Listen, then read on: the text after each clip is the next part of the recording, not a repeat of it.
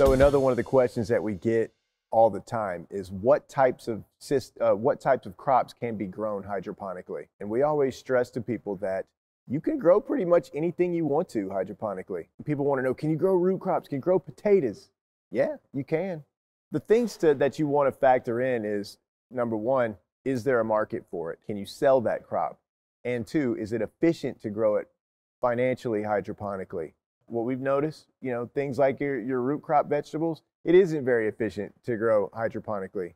That's a great use for the soil, and consider your market more importantly than anything else, and find out what you can sell and what you can grow effectively using these hydroponic techniques before you get started. Again, you can do anything with hydroponics. You can pretty much grow anything. And if you're a home grower, no problem, have fun. Grow sweet potatoes in a Dutch bucket. Try doing seed potatoes in an aeroponic system. Those things are fun to play with. And I recommend that, set you up a little system in your backyard and grow cucumbers on it. It can be done. Those things are great. But know the difference between something that you're doing for fun and as a hobbyist and a business. And know that you may not be able to just plug something in like that to a money-making system.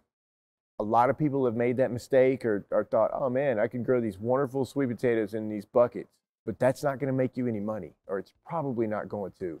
So understand, again, the market and the difference between what you can do as a hobbyist and what you need to do to make money.